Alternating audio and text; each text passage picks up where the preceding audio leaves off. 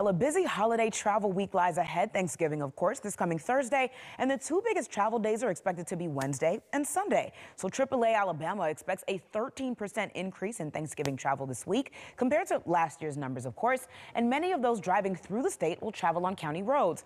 Mike Swafford with the Morgan County Sheriff's Office says last year they saw a 15% increase in DUI arrests. So this week they expect a rise in drunk drivers among the holiday congestion. In Morgan County, we got a lot of detours just from bridge work, so it's one of the things we're preparing for. We'll have additional deputies on the road, and that's just for the normal getting to grandma's house. But then as nighttime comes, you get into drinking and driving, and every year around the holidays, there's an uptick in it.